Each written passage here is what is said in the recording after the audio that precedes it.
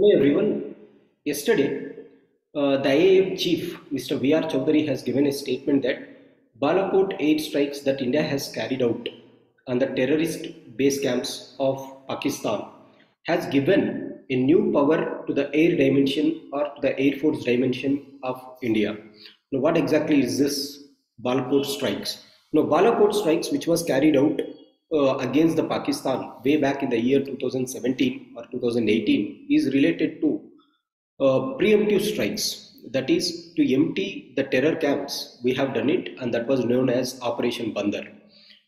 So we have carried this on the so-called Jaish-e-Mohammed training camps, killing a large number of trainees, terrorists, and commanders.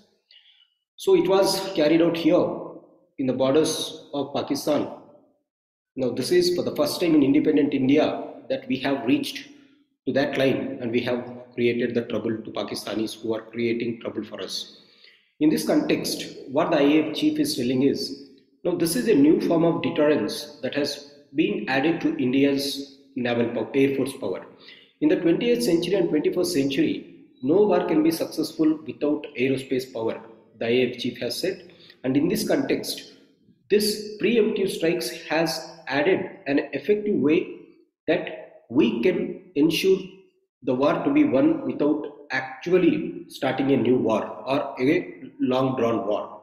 So it is without ensuring that it is not transferring or escalating into a full blown up conflict.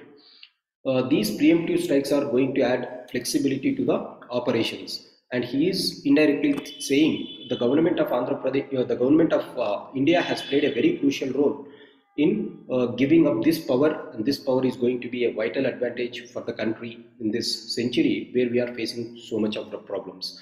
So this can be used in internal security in GS paper 3, because they have asked already a mains question on this, how preemptive strikes are going to avoid full-scale wars, or what are the advantages of this preemptive wars. So this is the thing. Thanks for joining.